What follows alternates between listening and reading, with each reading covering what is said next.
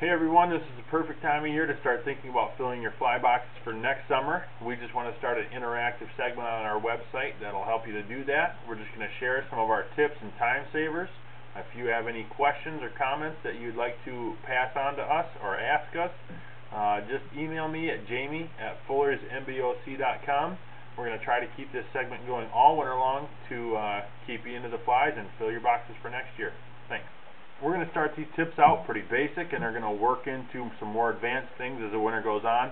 But the first tip is keep your fly area clean. I'm not always the best at that, as my wife will tell you, but it definitely helps as far as knowing what material you have so you don't end up buying duplicates or a lot of the things that you don't need if you already have it somewhere where you lost it.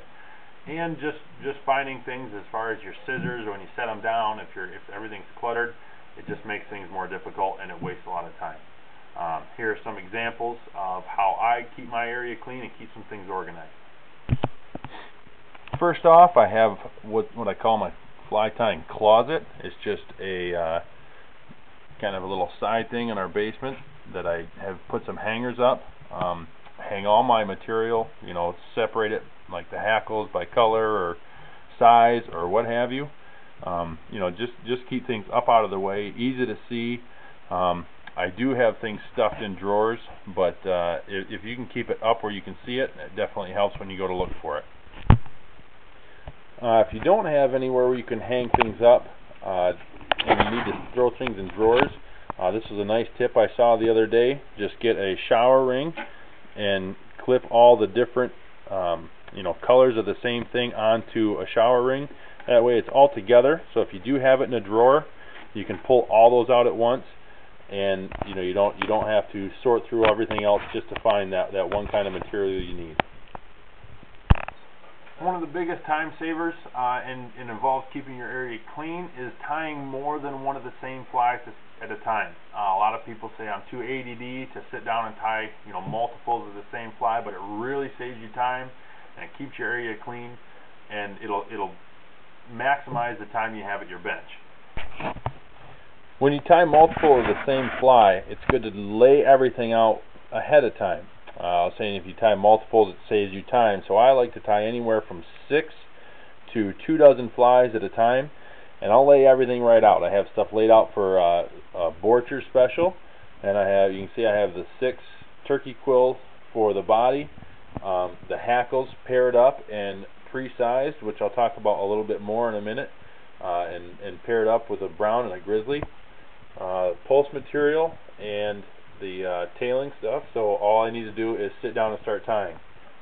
What this does by setting everything out, it allows you to leave everything out if you need to get up and do something else real quick, or if you're interrupted and you need to stop. You come back and all this stuff is sitting out ready to go again. That, and you kind of get some muscle memory as far as tying the same fly over and over. That's one of the biggest marks of a good tyer, is if you take 2 of the exact same fly and set them next to each other, how much alike they are. And the more you tie the same fly repetitively, the better and better those are going to get. So this really helps you as far as your speed and the quality of your flies. I had mentioned before about sizing your hackle. This is one of the things that saves me a tremendous amount of time. It makes my time at the bench a lot more productive.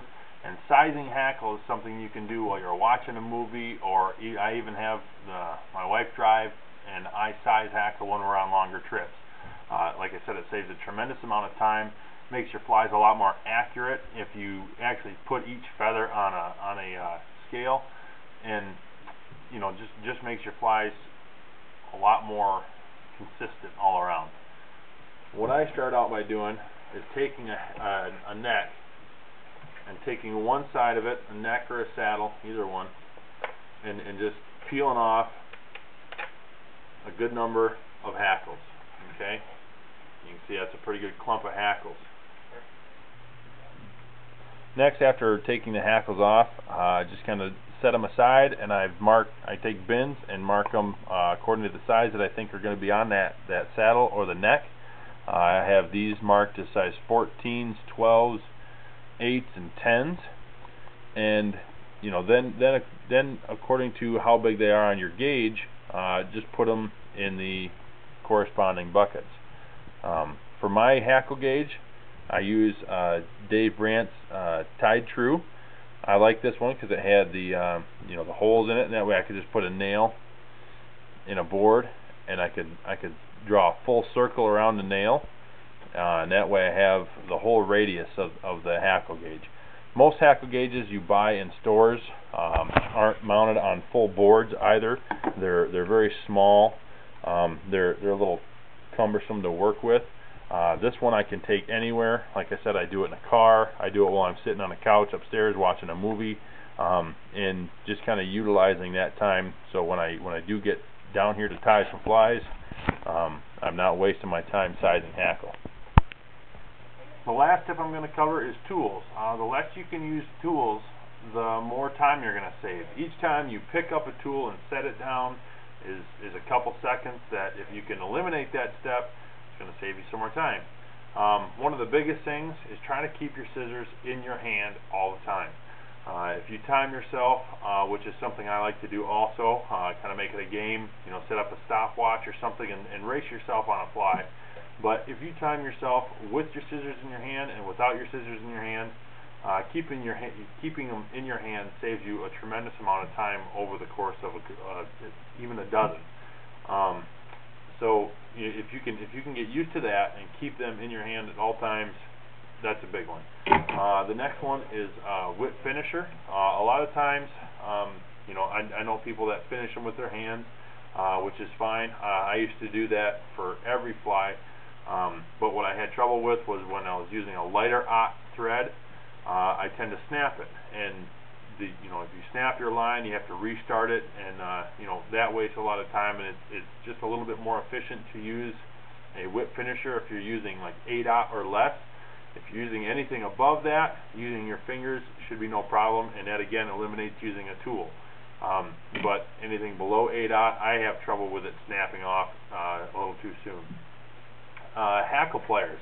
I rarely even use hackle pliers. Even on tiny trico patterns, you know, if you can get used to just wrapping hackle with your fingers, that's the easiest way, and it totally eliminates an entire tool, use of a tool in one fly.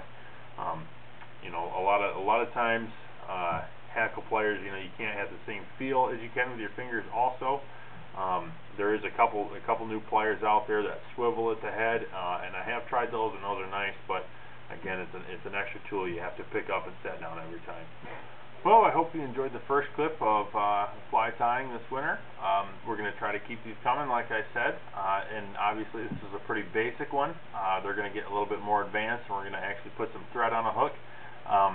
But a little bit of homework for you. If you start doing that, clean up your fly tying area, start sizing some hackle, and you'll be ready to go for the next one.